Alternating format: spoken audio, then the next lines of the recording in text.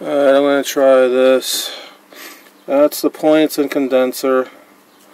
I'm not sure what screw you're talking about. I'm not sure if it's this one here or one of the other ones somewhere else to make that adjustment. But here's my coil. We have this brown wire here that I believe is your ground, but I can't trace it back to where it goes.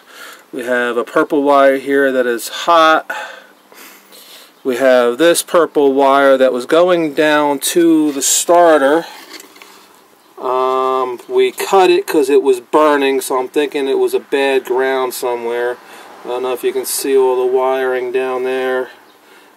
See how it's all set up. I don't know if that could be correct. Move this out of the way. Should I set it up differently or what? I'm trying to get a good angle on it. I don't know if you can get a good view of that. When I crank it over, it cranks over nice and heavily. Only wire I did change was that ground right there. It was on a different ground, but I couldn't figure out where it was the last time. I'm not sure if that's a good ground or should I change it.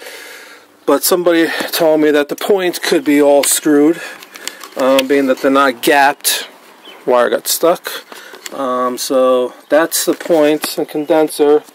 Bright light. As you can see, they are new. Can't get a good view of them. Try that.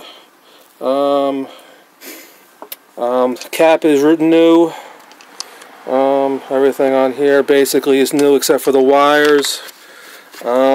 This negative wire is going from the cap, from the points, I guess, if that is correct as well.